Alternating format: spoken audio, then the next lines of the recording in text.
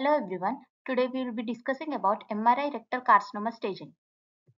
I have selected the topic from this reference article, MRI of rectal carcinoma, tumor staging, imaging techniques and management. Rectal carcinoma staging is of two types. Primary staging, which is done preoperatively. Here T2 weighted images are important. Restaging, which is done after neoadjuvant chemoradiation therapy. Here DWI and contrast studies are important. Images obtained are oblique axial plane, which is perpendicular to the tumor axis, sagittal plane, which is longitudinal to the tumor axis, and oblique coronal plane, which is parallel to the anal canal. Rectal carcinoma staging is a multidisciplinary approach. So the checklist is: first step is to check the patient medical records, which includes digital rectal examination, endoscopic evaluation, previous treatment or any procedures done. Second step is to identify the tumor and its most invasive border. Third step is to identify the tumor location, its craniocaudal direction, circumferential plane, length of the tumor, relationship to anterior peritoneal reflection, distance from its inferior border to anorectal junction and anal verge. Fourth step is to see whether it is mucinous or non-mucinous. Fifth step is to do the tumor staging and know the circumferential resection margin status. Sixth step is to see whether sphincter involvement is there or not. So the mnemonic we use for tumor staging is rectal cancer. In rectal cancer, A stands for analyze prior images and tumor regression grading. These two are important in restaging of rectal tumor. These are the T2 weighted oblique axial images showing rectal wall layers, mesorectum, mesorectal fascia, and anterior peritoneal reflection. Coming to the rectal wall layers, the lumen is surrounded by the hypointense line, that is mucosa, and the submucosa is middle hyperintense area, and muscularis propria is the outer hypointense area. Surrounding the rectum is the fatty tissue known as mesorectum. It has lymph nodes and lymphatic vessels, and a thin low signal intensity line surrounding the mesorectum is mesorectal fascia. CRM is measured by the shortest distance between the tumor and the MRF. And anterior peritoneal reflection is a hypointense line of the peritoneum attached to the anterior wall of the rectum in V shape. It has seagull sign.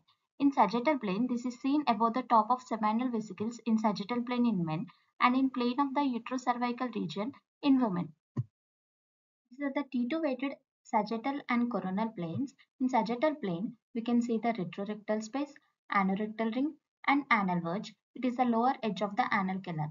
In coronal plane, we can see the internal sphincter, which is the continuation of circular muscular layer of the rectum, and external sphincter complex, which is mainly the continuation of levator ani muscle with puborectalis sling, and the intersphincter groove. It is the plane between the external and internal sphincter. Coming to the location of the tumor, we should measure the distance from the inferior border of the tumor to the anal verge and to the anorectal junction. If it lies 0 to 5 centimeters, it is low rectal tumor. If it is between 5.1 to 10 centimeters, it is mid rectal tumor. If it is between 10.1 to 15 centimeters, it is high rectal tumor. Tumors above 15 centimeters from anal verge are considered as colon cancers, and the morphology types can be discussed as circumferential, semicircumferential, polypoidal, and ulcerative. For localization of the tumor position, we should check according to the anal log with patient in supine lithotomy position. These are the axial T2 weighted images showing polypoidal growth with a stalk, and it is a circumferential growth, and it is a semicircumferential growth. Mucinous tumor shows high signal intensity on T2 weighted images which have poor prognosis with high metastatic propensity than that of the non-mucinous tumors which shows low signal intensity. To identify the most invasive border, we should take the halfway between the craniocaudal length, and we should take the axial section, and we can see a C-shaped tumor, and the most invasive border is the central border of the C-shaped tumor. Coming to tumor staging, Tx is primary tumor cannot be assessed. T0 is no evidence of primary tumor. Carcinoma in situ intraepithelial or invasion of lamina propria comes under TIS. If the tumor invades submucosa, it is T1. If it is invading muscularis propria, it is T2. If subserosa and perirectal tissue is involved, it is T3. Again, T3 is divided into T3A if less than 1 mm is involved. If tumor is involving 1 to 5 mm, it is T3B. If 5 to 15 mm, it is T3C, and greater than 15 mm, it is T3D. If the tumor penetrates to the surface of the visceral peritoneum, it is T4A. If the tumor invades or is adherent to other organs or structures, it is T4B. Circumferential resection margin is the surface of non-peritonialized part of the rectum that is resected during surgery. CRM status can be obtained by measuring the shortest distance between the outermost part of the rectal tumor and the MRF.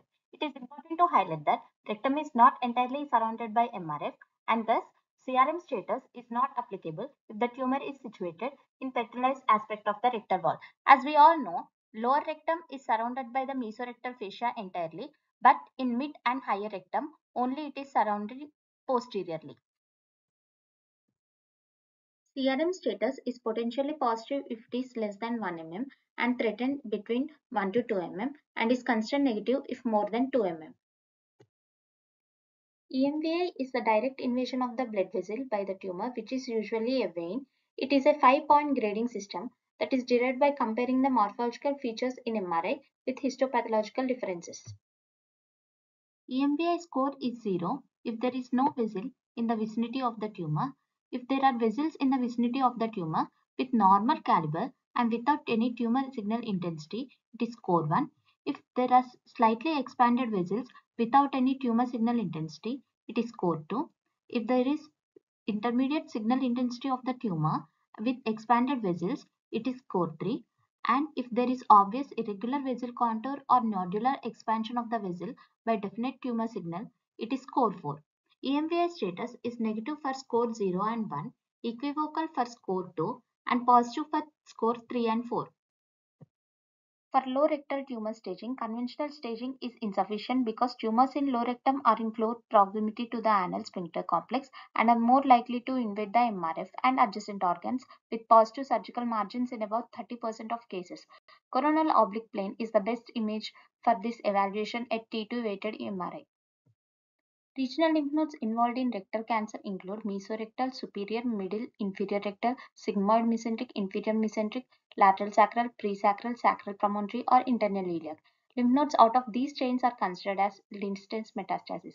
A group of tumor cells not associated with lymphoid or vascular tissues are defined as tumor deposits, which are categorized under N1C. Coming to N category, NX is regional lymph nodes cannot be assessed. N0, no regional lymph node metastasis. Depending upon the number of lymph node involvement, it is N1 or N2.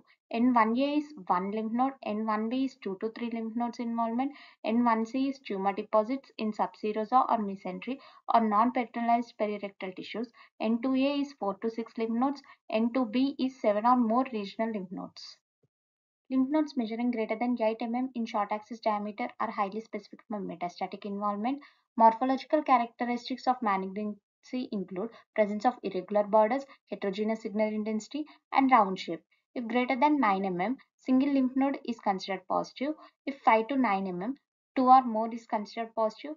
If less than 5 mm, 3 or more is considered positive.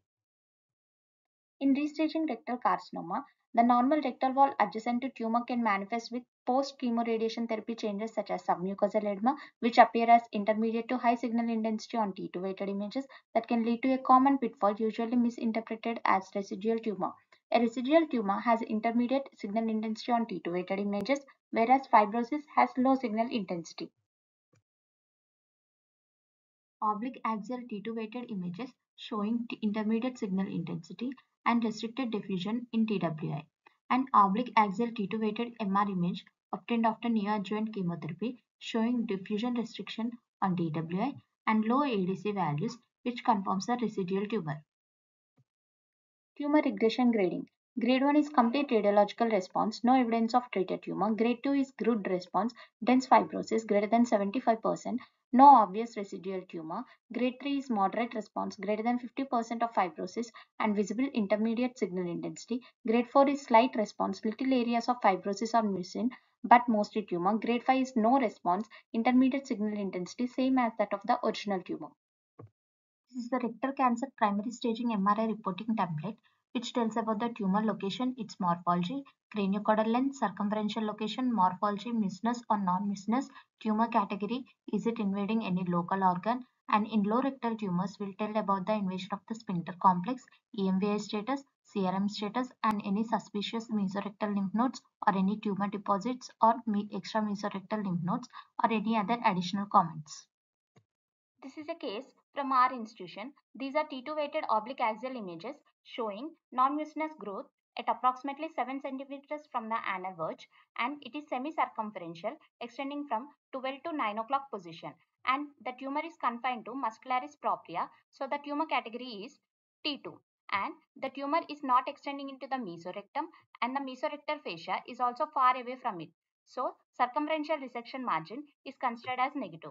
And here you can see there are 2 to 3 small volume lymph nodes in the mesorectum. So the lymph node category is N1B. And here you can see small vessels in the vicinity of the tumor, but they are not elongated and there is no any signal intensity on the vessels. So the EMVI status is negative. So the staging of this tumor is T2, N1B and M0. Thank you.